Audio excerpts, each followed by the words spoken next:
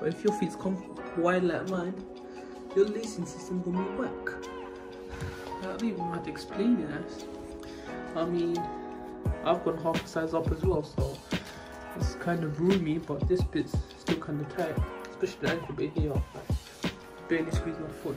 But yeah, the lacing system's whack. You've got wide feet because of like the plastic can't really wrap around your feet.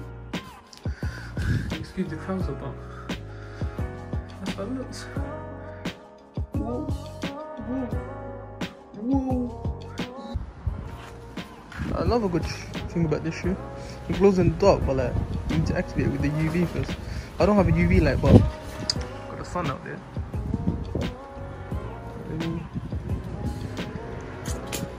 A nice shoe, but it don't fit properly. That's the thing. Fitting is weird, but may activate a bit more longer.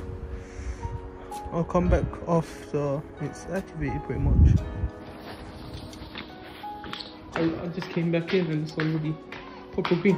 That side was barely shining with the UV, but of course like, it's a sunny day, so like, I mean, this colorway alone would have been nice as hell, but I don't know.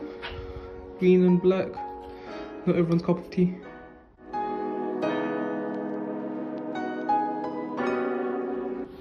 As I pack away, one downside about this shoe is there's no boost, so you use the Orthodat stuff, which was used on, I don't know if you can see it there, but it was used on the Yeezy 500 if I'm not mistaken, so that makes it cheaper, but I mean it doesn't have that same boost comfortability, if that's a word, but yeah, it doesn't have that same boost comfort. I mean it is firm compared to other shoes I've worn, but it wouldn't really have that boost confidence, that bounce, yeah, but that bounce, yeah, I mean you get what you pay for. 170 is a good price. It is a good price in my mind. I don't know about you guys, but colorway was dead, but I couldn't rock this, I'm not gonna lie. Yeah, as I pack away, I forgot to mention that one shoe from Austin, if you couldn't tell by the box already. Instagram raffle lot. I'm not gonna lie, best company probably doing the UK raffles about, and especially with a shoe this limited, kinda hard to win.